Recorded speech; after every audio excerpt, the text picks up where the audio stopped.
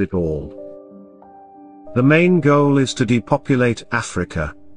Ideally, 75% of them must be eliminated, then the continent will be colonized again. For its wealth. Under the guise of being helpful, of course. Population reduction.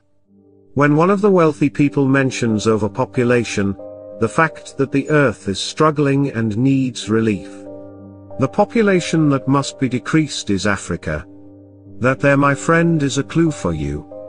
Listen carefully, and hear who is advocating for depopulation. Now you know which team they are playing for.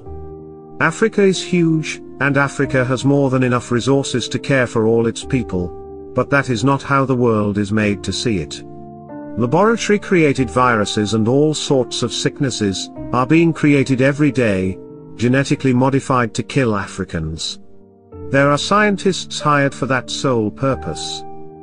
Obey without questioning or lose it all. When it comes to Africa, the plan is to create the problems for them, step up and offer to help, then make it worse for them. Devalue their monetary systems, offer them assistance, then pile up so much interest that they can never be able to repay, then declare their money junk. Declare them to be third world countries, with all that wealth beneath their earth.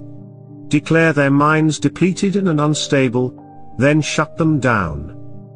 I know all about this one. I am a part of the group that came up with this strategy. Those minds are alive, but they must lie vacant for now. All the big corporations are to be moved out of the African continent. I told you that it doesn't get better for the unfavorables. The plan is to make the situation dire. South Africa is called the backbone, and the notion is, close shop down there and the war is won. How many times has the attempt to downgrade South Africa and its money to junk status? War was planned for South Africa, and somehow that plan failed. It failed utterly and completely at the last second. That